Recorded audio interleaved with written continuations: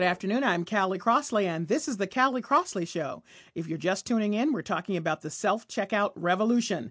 In Massachusetts, grocery stores, pharmacies, and even the public libraries are replacing cashiers and librarians with computers.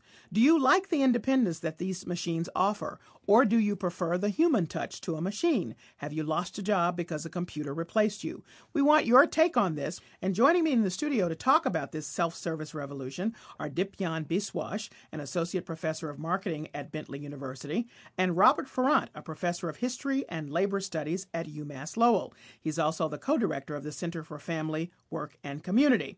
And he also lost a job because of technological innovation. But Robert, you were saying during the break that you're not against technology. You're just against capitalists really taking a short-term view about how all this works. Well, if the technology over the course of the 19th, 20th century, medicine, communications, transportation, all sorts of things, has obviously made incredible strides and leaps forward. So I wouldn't call myself a Luddite. Back in England, as the textile industry is mechanizing, people went around in the middle of the night cracking machines so that they wouldn't lose their jobs, and those guys were called Luddites who did that. So I'm not per se a Luddite, but what at least I see, taking a longer historical view, which is part of the research that I do, is when we go from horses and carriages to automobiles, lots of people who shoot horses are put out of work, but they could find a job in a foundry that was then going to be casting metal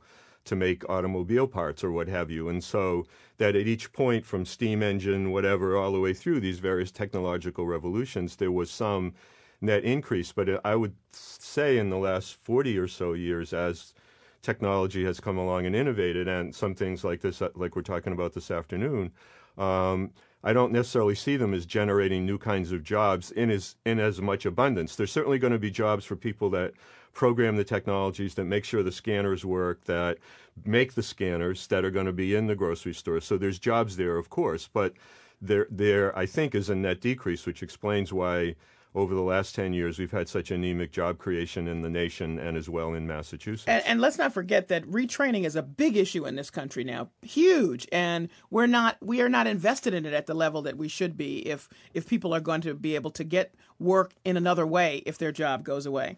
Okay, well, I got to tell you, I'm one of those people that likes the little man to come and do it. So I'm not interested in the self-checkout at all on any level. But here's a question I want to ask the both of you, but I want to get back to calls too.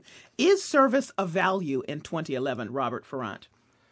For me, service is a value. I definitely go back to places and shop where I feel like somebody cared to say even how you doing today, and considers in some way, what my interests are. I'll shop. I won't, for example, go to any mall to buy clothing. If I buy clothing, I'll always go to smaller shops where I feel like I feel like I have an interaction. Somebody comes and measures me and whatever, and I don't have to guess how big my neck is or whatever. And so I prefer that. I live in Lowell. I go a lot to the Andover bookshop where they have the kind of books I like. It's not a generic, one-size-fits-all bookstore, and I feel like it's my kind of a place to go to purchase books.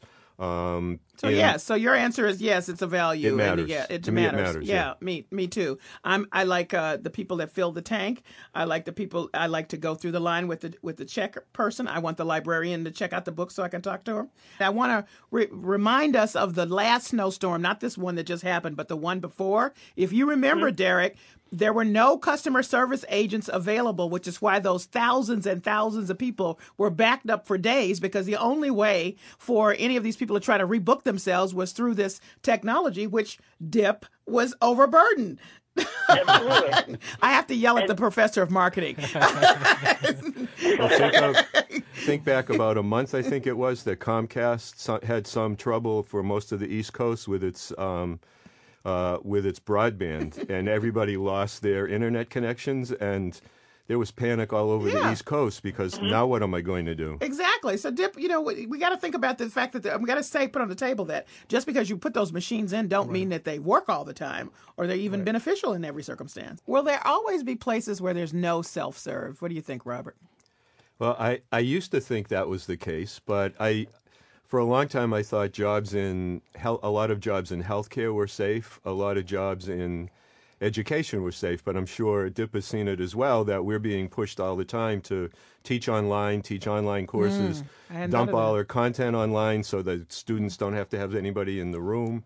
And so I'm a bit, obviously, since that's what I do, I'm concerned about that. But you also see now increasingly in medicine where, certain tests and things are being, read by a machine. And, I kind of worry about that. I worry if Mass General sends x-rays to be read or MRIs to be read over the internet someplace else. There was a funny bit, I don't know if you watch Showtime at all, but Nurse Jackie on Showtime, a really funny show. The hospital there got an automatic pill dispenser that was going to dispense the right dosage of all sorts of medicines, and it fouled up. And in the end, people were just coming in and pounding on it and taking whatever they wanted. And so, it was like technology gone wild. So I think I like the interactions, and I would like to think that's the case. The earlier caller who talked about the bank, I noticed that I live in a neighborhood where there's a lot of seniors in the neighborhood, and there's a neighborhood bank, and I'll usually go there once a week. And in line will always be people who look like they're in their 70s, I hate to stereotype again, but look like they're in their 70s, 80s, whatever. And everybody that looks like they're under 30 is at the ATM. Right. And you just see this, and so dichotomy, I think, I mean, the marketers of the technology know all those people, in their 70s and 80s aren't going to be around forever, and that you're going to create this whole, I don't want to call us all lemmings, but sort of like lemmings to the sea of the ATM, and displace people. And here we go. It reminds me of what Robert Putnam book from a while back, Bowling Alone. It's sort of like, retailing alone. He should be writing a new book. Thank you both for a fascinating discussion. I've been joined by Dipyan Biswas, an associate professor of marketing at Bentley University, and Robert Forrant, a professor of history and labor studies at UMass Lowell. He's also the co-director of the Center for Family, Work, and Community, and his most recent book is Metal Fatigue, American Bosch and the Demise of Metalworking in the Connecticut River Valley. We've been talking about man versus machine and how self-service is replacing the role of clerks, cashiers, bank tellers, and librarians.